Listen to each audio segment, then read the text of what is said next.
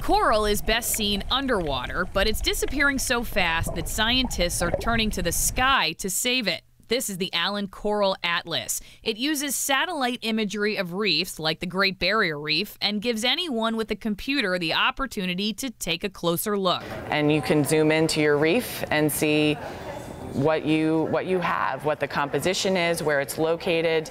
You'll be able to make informed decisions and take action. Lauren Kickham oversees the Allen Coral Atlas for Vulcan. Here's how it works. Scientists start underwater and record what they see at different coral reef sites. They pair that information with satellite images so that what's seen from space corresponds to what's actually in the ocean.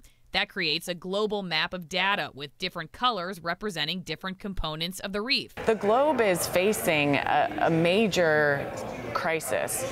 We've lost half the world's coral reefs in a short period of time, and we're suffering from a data gap that is hindering our ability to act effectively to save the world's corals. One of the greatest threats is warming waters. Coral reefs make up about 1% of the ocean and serve as vital fish habitat, protective barriers, and support other marine life cycles. Despite their important role, reefs are still much of a mystery, which makes it more difficult to protect them. Coral reefs are in an environment where it's hard to see what's there from space or from above water.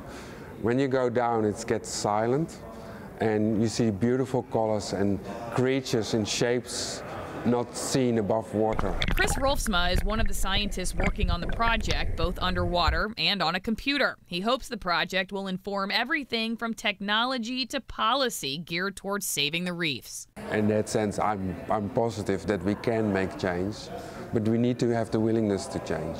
In Seattle, I'm Allison Morrow, King 5 News.